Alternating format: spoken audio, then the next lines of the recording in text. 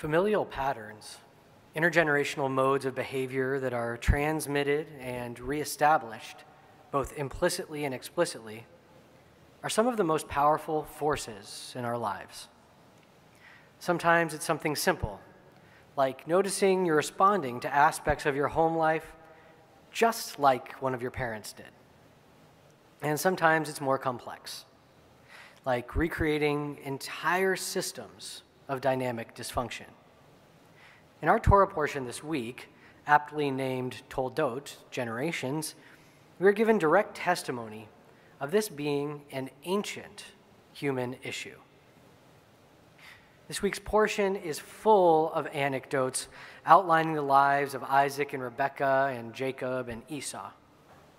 In a way, each story is a refracted version of something that happened previously in the story of Abraham and Sarah. We have a couple trying desperately to bear children, then finding that those children they are granted lead only to conflict.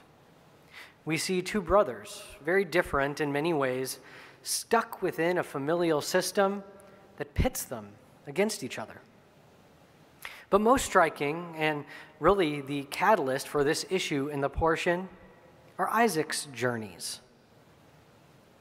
The segment of the portion about Isaac's journeys begin with God speaking to Isaac and telling him to move to a place unaffected by a famine, as happened to Abraham earlier in the Torah. In God's speech, Isaac isn't mentioned as an important piece in the puzzle at all. In fact, he is told by God that his blessings and wealth are purely and only on the merit of his father Abraham. God says, "I will make your heirs as numerous as the stars of heaven, and assign to your heirs all these lands, so that all the nations of the earth shall bless themselves by your heirs, inasmuch as Abraham obeyed me and kept my charge." God's blessing to Isaac may actually be the opposite, a curse, or perhaps a challenge. Isaac being told that he is merely a vessel inheriting his father's legacy has his own agency entirely undermined, leading to him repeating beat for beat the sojourns of Abraham around the region. The most glaring retreading is also the most troubling one. Just as Abraham told Abimelech and Pharaoh that his wife Sarah was his sister, not his wife, for fear of being killed for her, Isaac tells a local Philistine leader, also named Abimelech, the same, leading to similarly dramatic outcomes.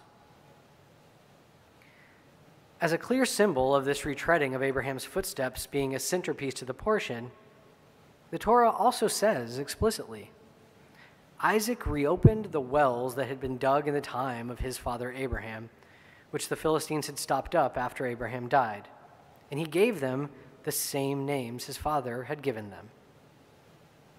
Isaac's reenactment of his father's life comes to a head with his sons. Just as Isaac and his brother Ishmael were put at odds due to a birthright, so too are Jacob and Esau. Isaac's wife Rebekah seeks to push Jacob to supplant Esau as the inheritor of his father's legacy, just as Sarah did with Isaac. And Jacob, at this point, is also described in ways reminiscent of his father. The text relates both of them as tent dwellers and mild-mannered. On the face of it, this may seem like simple literary features of an ancient text, but I believe our Torah transmits deep wisdom through these narratives. The toxic patterns that emerge in Isaac as inherited from his family drive this entire story onward. They are the nameless, voiceless powers in the background, providing the entire structure of our narrative. Perhaps based in God's blessing or curse to Isaac, this is divinely ordained. Perhaps the very basis for the launching off of our namesake's tale of redemption, that is, Jacob, required this processing of historical family trauma to occur through Isaac's reenactment. The first place we see this matrix begin to crumble is when Jacob's experience diverges from Isaac's, as he tricks both his brother and his father into participating in supplanting Esau. The first supplanting occurs out of Jacob's own volition. Given the opportunity to take advantage of his brother's hunger and impulsivity, he leads Esau to hand over his birthright for a bowl of stew, just as Cooper spoke about earlier. The second is at the behest of his mother Rebekah, who guides him to trick his father. Both require Jacob to take action, even if he was uncomfortable with the action. And both focus on Jacob's coveting of Esau's position. This coveting is where the familial patterns begin spiraling out. Sarah, a few parshiot earlier, says to Abraham, "Cast out Hagar and your son Ishmael, for the son of that slave shall not share in the inheritance of my son Isaac." We see this same impulse in Jacob's desire for Esau's birthright and Rebekah's desire to supplant Esau, her less favored child. But from here on out, the matrix of familial repetition shatters.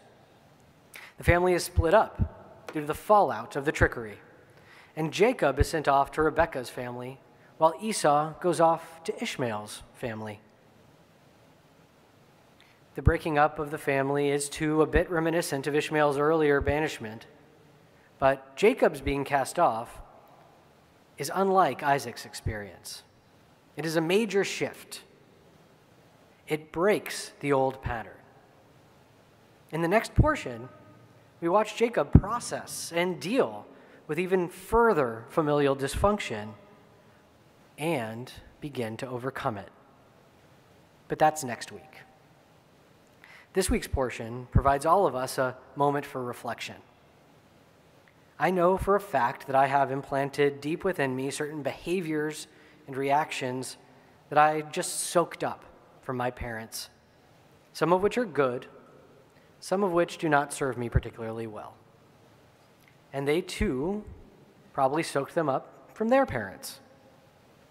What our portion teaches us this week is that each of us inhabit precisely the same kind of matrix of familial patterns, and they can be a curse or a blessing. It is up to us to pick out the aspects of these patterns in a mindful way. Which patterns to reiterate, which patterns to abolish.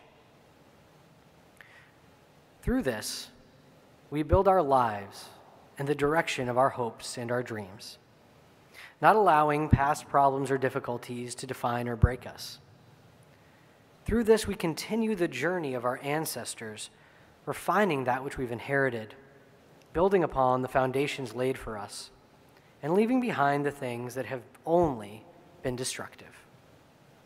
May each of us learn from the trials and tribulations of Isaac and Rebekah, Jacob and Esau, no longer reflexively re-embodying the mistakes of those who came before us, but learning to grow